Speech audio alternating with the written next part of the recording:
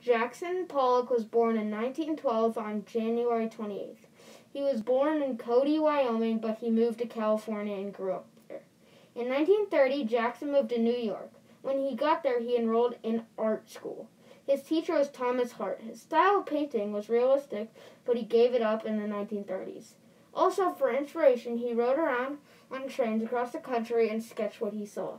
In 1935, he got a job at the Federal Art Project. This is a group of artists who gathered after World War II and painted big murals on walls.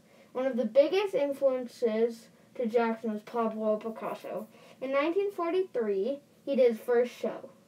Somewhere in the 40s, he started not painting on an easel and did drip and splatter painting. And that was the new style for Jackson Pollock. In a period of time, he only used black, brown, and white. He is best known for works known as Blue Poles, Totem, Autumn, and Easter. And very sadly, Pollock was driving in East Hampton, New York, and he got in a car accident. He was killed. It was August 11, 1956.